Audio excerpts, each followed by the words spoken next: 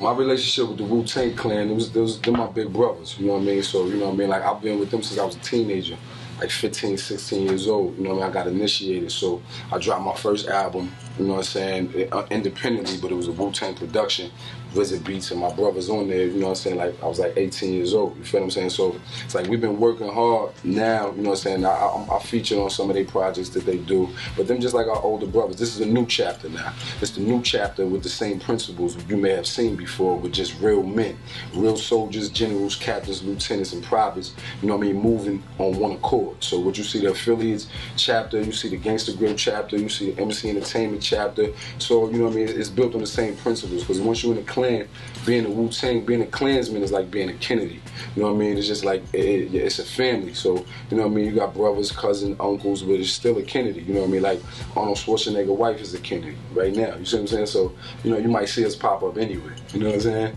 So, but it's all a family, though. This is my big brothers.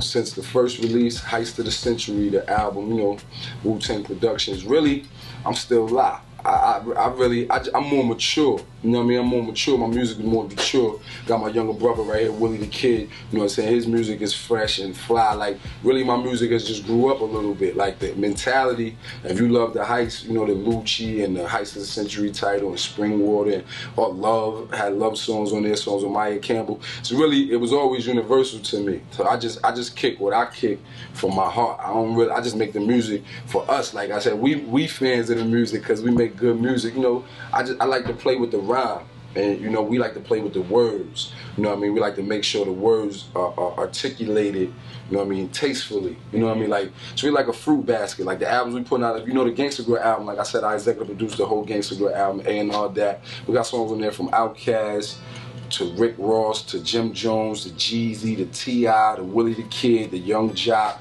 to Jadakiss, joints with me, Twister, me and Willie. So if you listen to the Gangsta Grill album, it's a whole taste of everything. We got Lloyd on there, we got G-Unit on there, Lloyd Banks. Like, my music to me is everywhere. You know what I mean? Like I said, I'm from New York, I'm from Brooklyn, Crown Heights. I grew up in Michigan too. You know what I mean? Back from Michigan, my second home, so I'm Midwestern there too. You feel what I'm saying? So my music, then I went to college in the South. We in Atlanta right now, so my music is everything. My music, I'm a real playboy. You know what I mean? Me myself.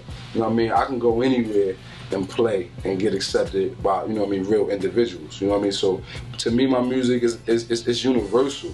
Like right now, it's really just grown. It's real good music. Willie the Kid music, real good music. DJ Drama, Gangsta Grills, the album, real good music. You know what I mean? Like when you take your ear to it, you're gonna want to put it in your car and ride to it. So it's just more mature. I still love the lyrics. I got banging beats and I still got banging hooks. You know what I mean? So it's similar.